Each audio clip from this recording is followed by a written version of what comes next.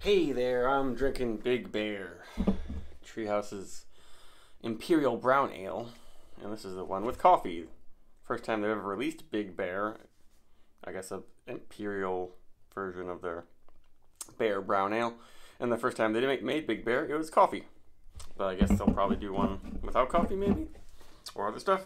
So this one is 8.8% alcohol. It conditioned on select coffee, roasted and cold brewed by Treehouse. Interesting. So I wonder if they use beans and they just blend in cold brew then. But this, yeah, there's nothing on the bottom of the can. This is just like the winter 2022/23 release. I think it came out. Yeah, it came out in 2023. I haven't had it. Came as part of a $10 2-pack, which is kind of fun when they do those because they don't do the single cans really anymore. And they have a nice, shiny, scary, big bear head. I like this. I like this label. 8.8% alcohol. Don't know if I said that. And when I looked up reviews of it, it was like, whoa, this looks pretty interesting. Looks like a stout, doesn't it? I've seen Imperial stouts that were less dark than that. That is like, you can't see through that with a light at all. And my glass, a little dirty on the bottom. And Treehouse coffee beers, Treehouse coffee dark beers are usually really good. I guess they've done Bear coffee, I think, and a couple variants of Bear. Despite my dirty glass, that head's looking really nice. It looks a little dense. I should try to change my camera setup so you can see the bubbles on top a little better, but these like soapy bubbles are usually a good sign. And the bubbles are popping kind of fast, but in part because there are all these nucleation points on the bottom here. Those are all causing extra carb to kind of pop out there. Whew, and it's big on the coffee. Yeah, I would probably think this is a coffee stout if you gave it to me without telling me what it is. But yeah, some brown ales, especially American ones, if they make them big, how can you tell the difference between a stout or a barley wine? I feel like this is kind of in between a stout and a barley wine. Yeah, some barley wines can be a little bit paler, so maybe that's what an Imperial Brown Ale is. It's just a little darker than most barley wines. I don't know. Barley wine is also kind of a vague term. They're all over the place. But maybe, yeah, there's a little bit more of just like a brown kind of milk chocolate caramely type thing.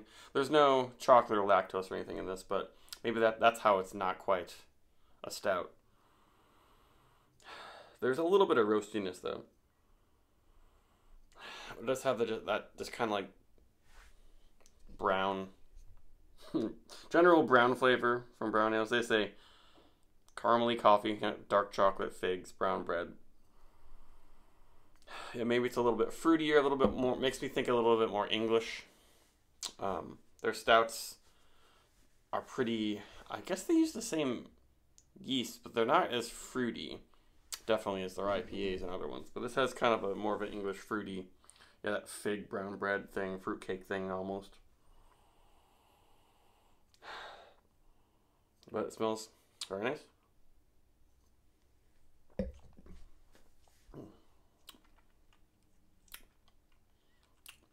And maybe a lot of the roastiness is just coming from the coffee.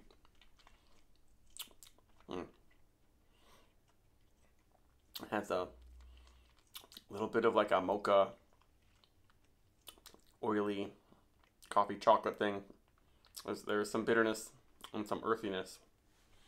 And lingers with a surprising amount of roastiness, but I guess they probably use some, seems like they just use darker roast beans for this. It's not like espresso, but it's getting close to that. And yeah, they say dark chocolate, but I think it's more of a milk chocolate, or just not super dark.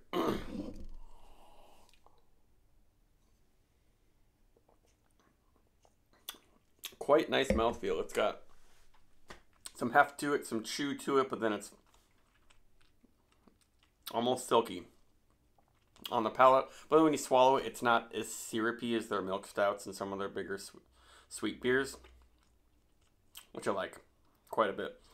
because I really have to be in the mood for one of their milk stouts because they're quite sweet.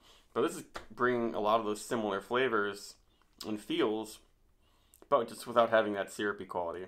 Which, of course, that syrupy quality can lend to an even richer mouthfeel. It's really nice, and you can be in the mood for it. But this is one of the best coffee browns I've ever had, even though it's still kind of, a lot of breweries might brew this and call it a coffee stout. I would kind of like to know how the malt bill exactly is different for this compared to like their double shot.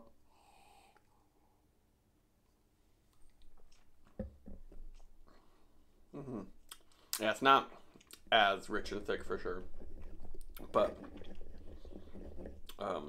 good body for 8.8%, and it seems a little bit more like what the British might call an Imperial Porter or something, or an Imperial Stouts. But a lot of their Imperial Stouts are like a little bit more bitter.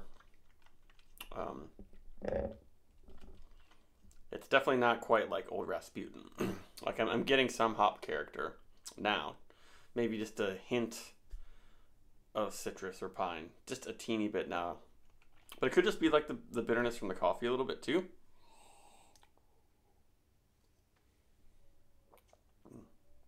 Actually, after swirling that head, it gets a little bit of a creamy feel again. Yeah, this is very good. But then I guess it fades away and it finishes pretty dry and kind of cherry pipe tobacco or something like that. Not quite sticky on the lips. Yeah, this deserves a 4.27 that it's getting on Untappd right now. Hopefully they keep doing more with this. It'd be cool to try a bear chocolate or like a bear with lactose and vanilla. That would actually be really good. So you're going to Treehouse, I would get this one.